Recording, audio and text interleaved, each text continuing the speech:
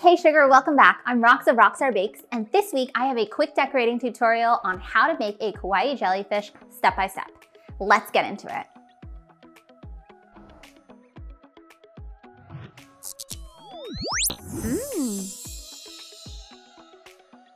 Here's the tool card. Save, screenshot it. I link the recipes for my Swiss meringue buttercream and funfetti cake below, and I will link where I got all of my tools below as well. You can use whatever sprinkles you'd like. They're actually a little semi-hidden, you'll see.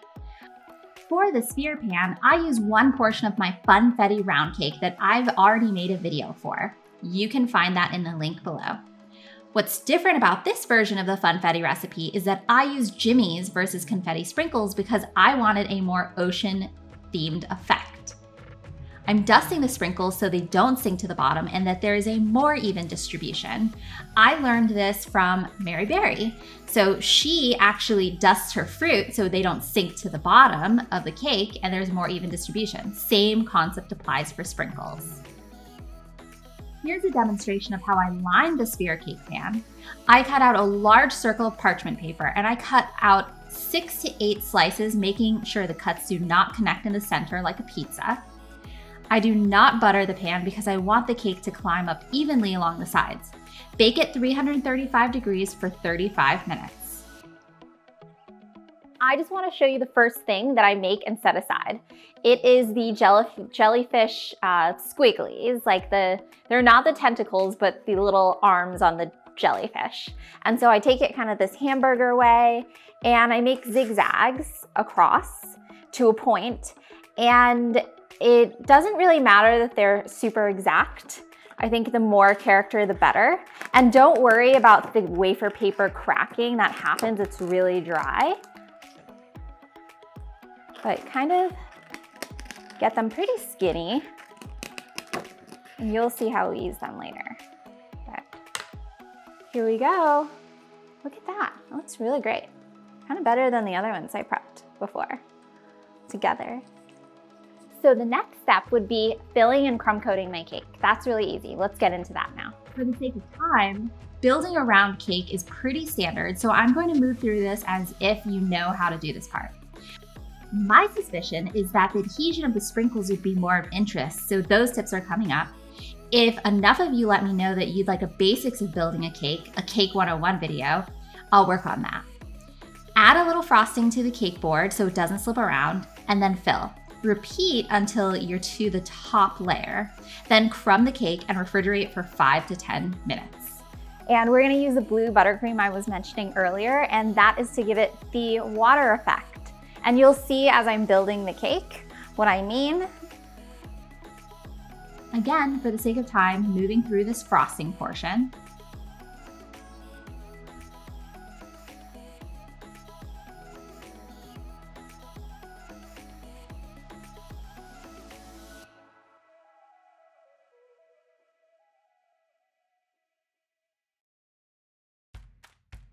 Okay, so now I am going to add sprinkles to the cake. One tip that I have is use shortening to adhere the smaller sprinkles to your finger, and then you can just press it along the cake. Another thing as well is that you don't want your cake to be too cold, otherwise it has a hard time sticking. It'll just roll off. So let's make sure my cake is at the right temperature. Test it here.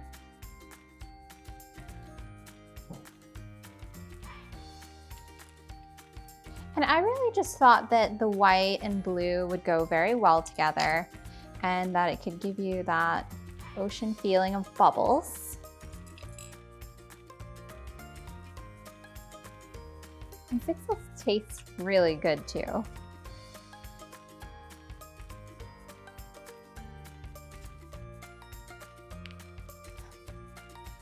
Oops.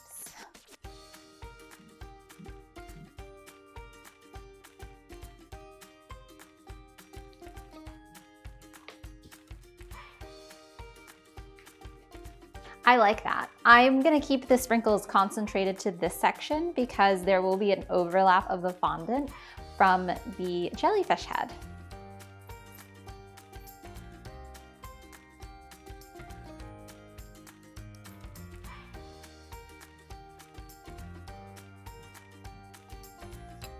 There we go. So now we're going to get into decorating the head of the jellyfish, and that is super easy. I'm going to add a little buttercream to the center, and this is just to frost it, and then we're going to transfer it over to the top of the other cake. For the head portion of the cake, I first fill between the top and the bottom layer. And you can see I use a regular angled spatula for all of this, and the application goes on really smooth. I've seen some folks use a piece of acetate to get around the curves really tightly, but fondant is going on this. I just get it as smooth as I can. And it's actually still really smooth with an angled spatula. It seems really seamless. Once it's filled, time to crumb coat. You might be wondering how much buttercream I use for this recipe. I recommended in the tool card that you use 2 portions, and I color a little more than half of that blue and I leave the rest white. I shaved a little bit of the bottom of the round so the cake won't roll away as I decorate. I still use a level though to make sure it's all even.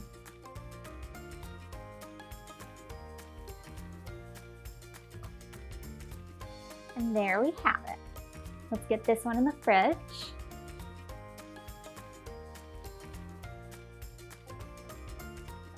Okay, so now I'm going to give the head a little frost as well before we get it attached to the body and get the fondant on it.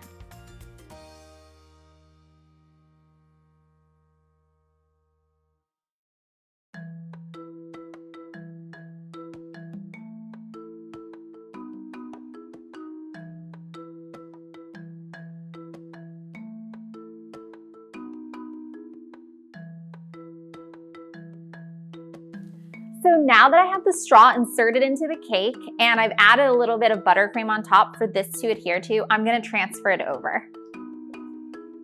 I'm gonna try and get level with the cake.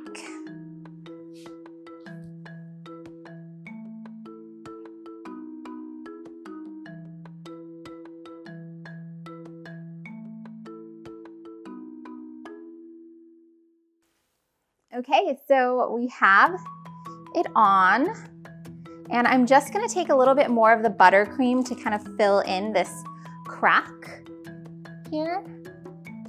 Not really a crack, but maybe a gap between the 2 cakes. That should be fine. See? Okay, and now I'm gonna move this over. Here's the fondant. It's about 14 inches all the way around at a minimum.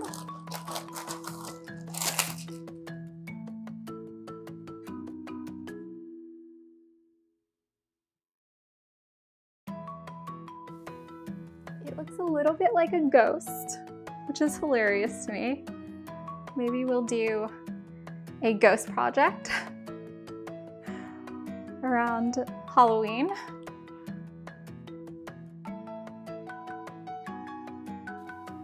And so this part looks really good to me. I'm going to use my kitchen only shears to even it out a little bit.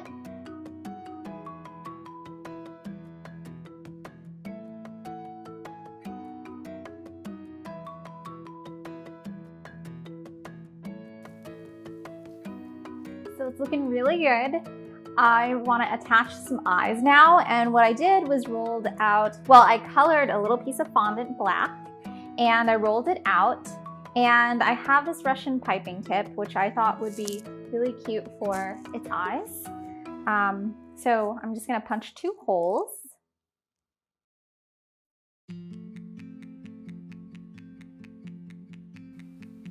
Or use cornstarch. I should have done that. Or powdered sugar.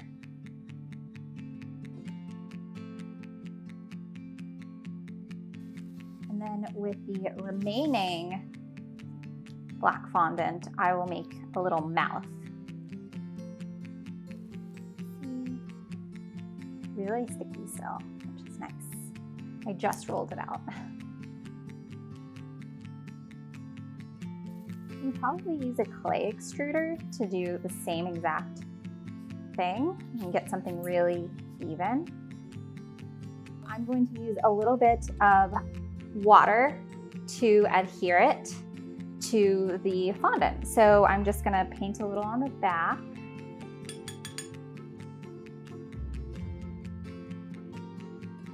This makes it sticky.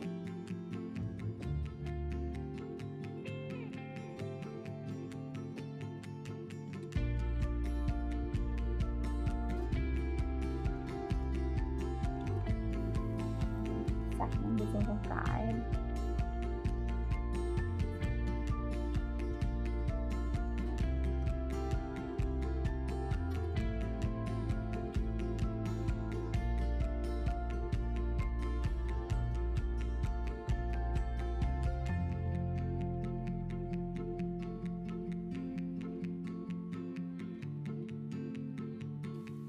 So cute. Great. So now that I put his face on, I'm going to put his legs on next. And to do that, I'm just taking the little wafer papers that we actually cut out earlier. And I wanted to have kind of a soft look, so I just wet the back. And it starts to curl a little bit.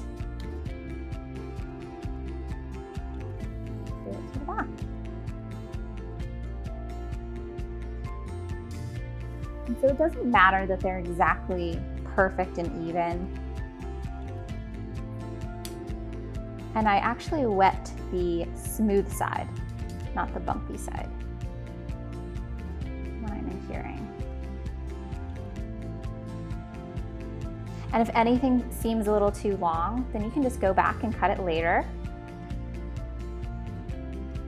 And I'm going to, while it's wet, I'm going to curl it up a little like this. It's so cute, isn't it? Careful not to knock the sprinkles out. And once you wet them, you want to try and apply them as quickly as possible because they do dry and they do start to curl. Just try not to wet it, over wet it like I did just on that one.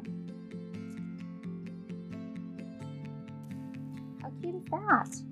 Now I want to add a little bit of blush to the cheeks to make them look a little more lively.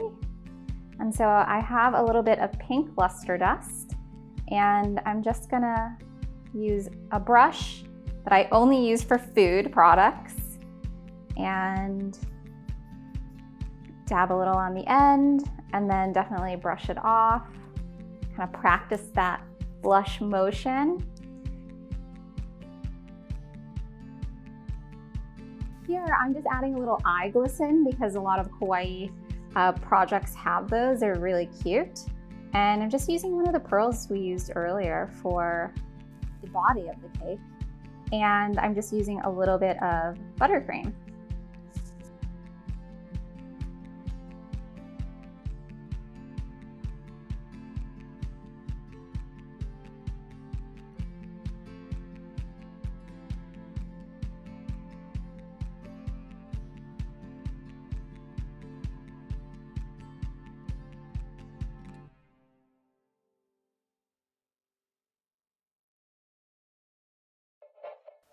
If you create a project inspired by this cake, tag me on my Instagram so that I can feature my favorite posts in my stories every single week. In the meantime, I hope you have a stellar week and I'll see you next Saturday. Thank you. Bye.